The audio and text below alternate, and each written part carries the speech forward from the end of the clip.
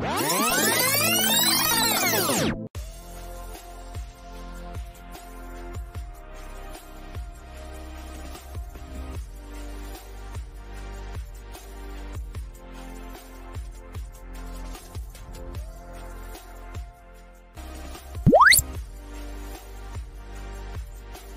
right, big up sports fans, big up viewers and subscribers.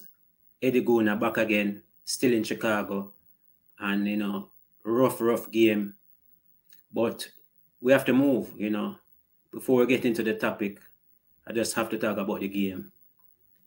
A draw was a fair result, but it should not have been, if you know what I mean. We got the chance to go up 2-0. I will speak on that later on.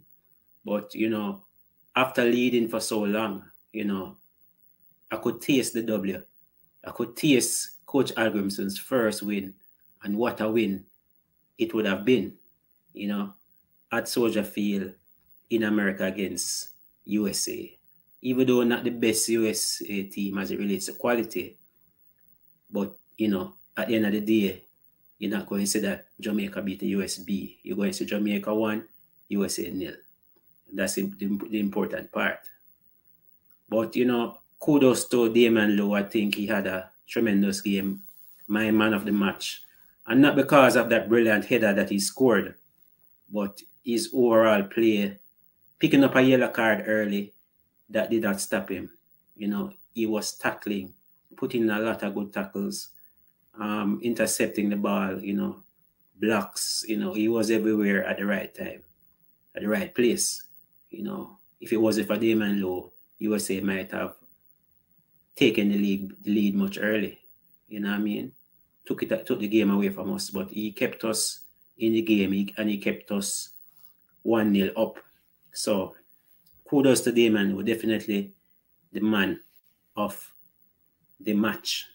Also, big ups to Dexter Lambakisa. For me, he was tremendous as it relates to tackling. Nobody could get past him.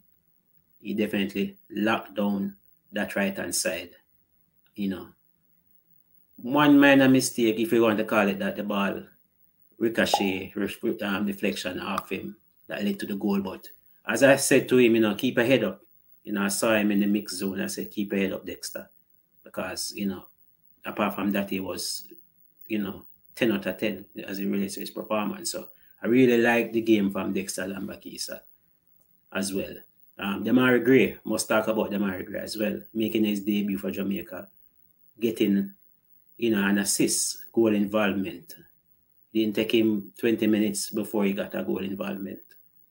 So great cross put in there on the right-hand side. So good game. He could have gotten the ball more in the second half, but the same could be said for pretty much everybody. We didn't really pass the ball. Once again, the same, we know it, long ball settings. So that keep going on and on. But all in all, as I said, a fair chance. USA created more chances and the better chances and could have won the game. So we'll take it and we move on to the Trinidad game. But as I said earlier, going up 2-0, I believe we would have won that game easily. But Leon Bailey missed that penalty. And I'm here to tell you the reason why I missed the penalty. Obviously, part of the reason is because it wasn't his best penalty. It wasn't hit with a lot of power, and it wasn't hit, in the corners where the keeper had no chance. He gave the keeper a chance, and the keeper, Matt Turner, Arsenal goalkeeper, saved it. So that's part of the problem. It wasn't his best kick. And I know persons might say, why is Leon Bailey taking penalties? He scored his last one for Jamaica. And that was under Paul Hall, I believe, in the latter stages of the World Cup qualifiers. He scored a penalty at the office. So I believe he was confident. He scored his last penalty for Jamaica. He doesn't really take penalty for Aston Villa.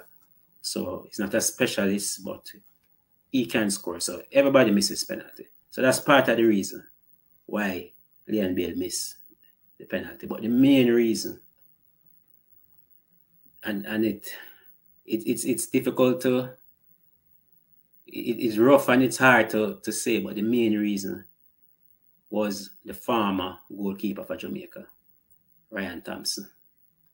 You might be wondering, how Ryan Thompson equate to Leon Bailey missing the penalty? But I'm going to tell you, while I was in the mix zone, a journalist was speaking to Matt Turner.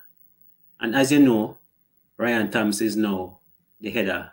He pretty much is a goalkeeper coach for the USA. He's a top man as it relates to that. So he's been tutoring Matt Turner and the other goalkeepers for the USA. So he basically said to the journalists that, look, Ryan Thompson told us who the possible penalty takers would be and where they would put the penalty.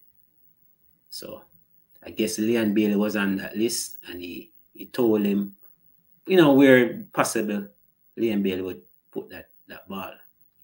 He made credit to Ryan Thompson's input, so you know how great that was.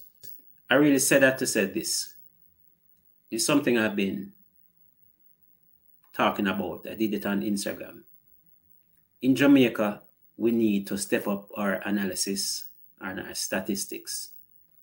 Ryan Thompson could be able to track down our penalty takers and where they normally would put the ball, whether left, right, down, middle, and give stats on that.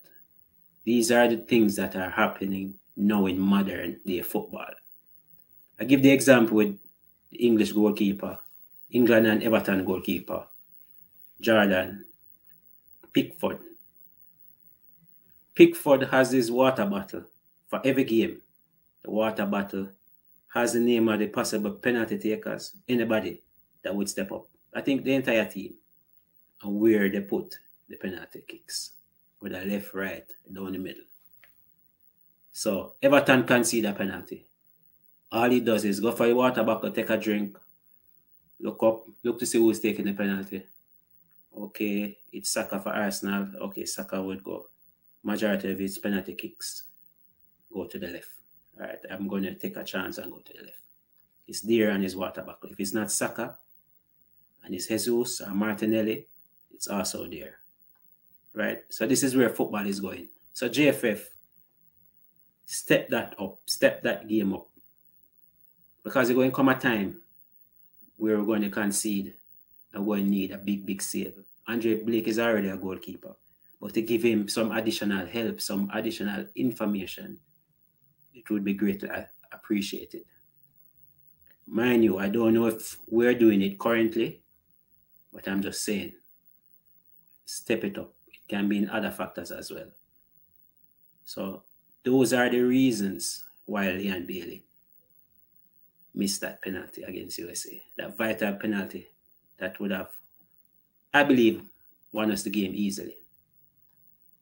Let me know your thoughts. Do you think it was just solely down to Leon Bailey? What percentage do you put down to that? Do you call it 50-50? 50% Ryan Thompson's input or Leon Bailey? Whatever percentage you want to put it.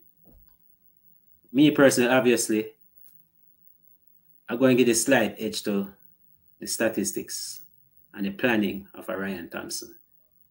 Being able to tell Matt Turner where Leon Bailey would put the ball is very, very important. So 60%, 60-40 for me. You know, that plays a huge part. But let me know, that's just what I say. Let me know what you think. You know, Eddie Gona, still in Chicago. You know, Chicago is like New York, but much, much cleaner. You know what I mean? So still here, still, you know, enjoying stuff, and hope you guys enjoy this video. You know the drill. Like, share, and subscribe. See down here. Yeah. Let me know. Drop your comments. You know, Leon Bailey has been getting a lot of stick for that penalty miss and his overall performance. You know, over Reggae Boyz past, say, let's say, probably 10 games or so. Not having the best at times. And I think Leon Bailey is just, he's trying too hard.